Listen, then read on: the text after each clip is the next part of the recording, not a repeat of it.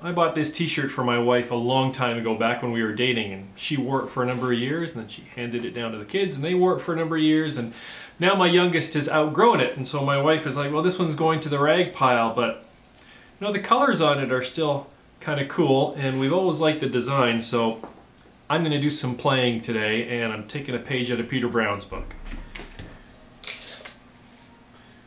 So the design's about 12 inches long, about 9 inches tall, and I have here a piece of scrap plywood that's 9.5 and plenty long, so I should be able to use this for the backer board. This is a test I did a couple of days ago. I tried some with 5-minute epoxy, which is okay, but that's going to take a ton. And then this is with the West epoxy, so this is one pump, so that's just a section like that, so I'm thinking something like 5 or 6 pumps I'm going to need. It's ducked down pretty good. Kind of an amber color, and that's because my hardener is getting old, so it's turning amber on me. Might be kind of interesting. Let's take a time out for a minute. As I was getting ready to move on and I was thinking about things, I thought, you know, this is some oak plywood here, and I'm afraid that this is just going to show through the white, much like the green here I think is responsible for a lot of the dark on this test pieces. So I thought I could, you know, spray paint this white maybe, sand it down, and that's going to add a big delay. Then I thought, what if I put on some nice white backing paper? I happen to have this thick paper that my wife got. And so I did another quick test. So here's some of that paper that I've cut out and I've put onto a piece of wood, and I did it halfway. Now this epoxy isn't even dry yet, but here on this side, yeah, the t-shirt practically turned transparent. You can see through it, but here the white background has done pretty nicely. So I think that's how I'm going to move forward. So let's get some white paper on this.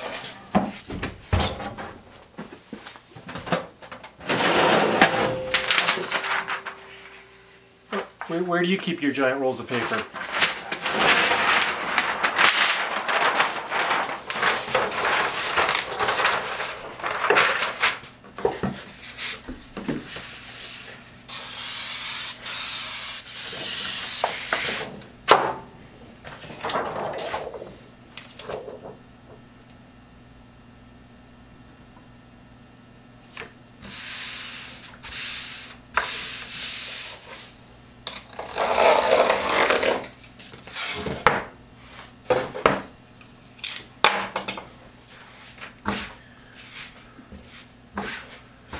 I was afraid I was going to have to iron it.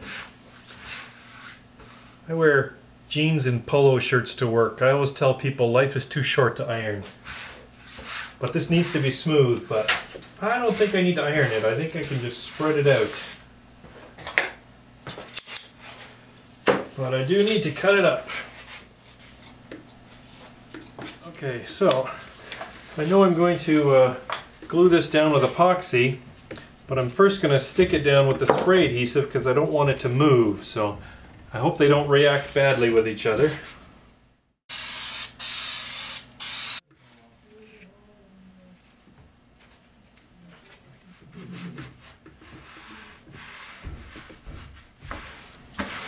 So, instant ironing.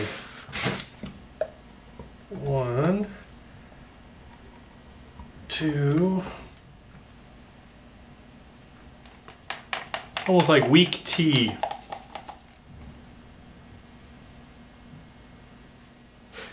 I want it to go through the fabric so it bonds nicely. But I still want a nice layer over top.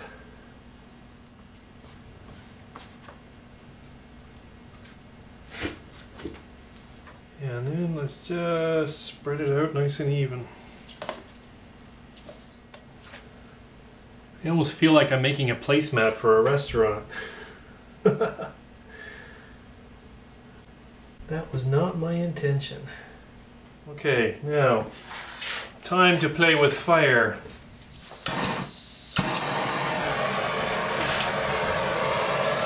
Woodworker blows himself up on YouTube. Film, well, it's YouTube, whatever.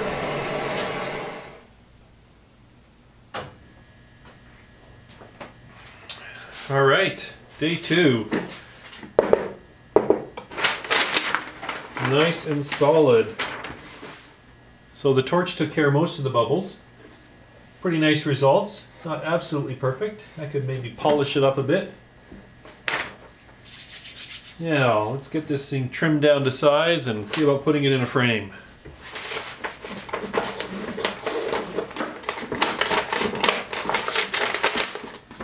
Trying to figure out the best way to cut it. I figure if a saw blade gets in this fabric, I could rip it to shreds, so I think I always want to make sure I'm cutting in the epoxy section, but I still want to end up with something square-ish. Let me think.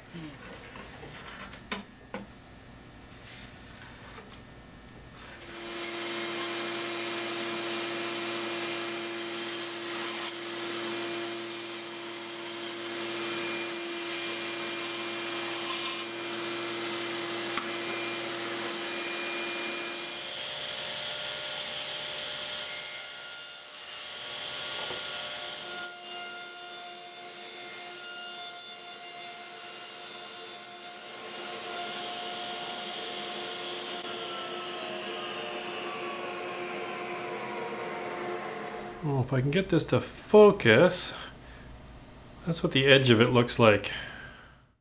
You got a thin coating of epoxy, then you got the fabric, and then the piece of 1/4-inch plywood underneath that. And here it is, my finished t-shirt epoxy resin thing. But I think we can do better than this. So how about this? This is a cherry frame. I had some extra framing stock left over from a framing project I did a couple of years ago, which I used to make this. I skipped over all the framing because, well, earlier this year I did a project where I did framing, and really the point of this project was the whole epoxy resin. And the epoxy part, I think, turned out really cool. It's kind of neat to think that this was, you know, a wrinkly t-shirt a little while ago, and now it's kind of an innovative piece of artwork. And really, my only complaint is the whole amber look to it. And I know I can fix that next time if I'm just willing to buy some new hardener for my West System kit. So yeah, this was on the whole, this was a success. So that's about it for this project. Once again, I'd like to thank you for stopping by and spending some time in my shop. I hope you found it interesting. I hope you enjoyed yourself. If you feel I've earned it, please consider subscribing, and we will see you next time.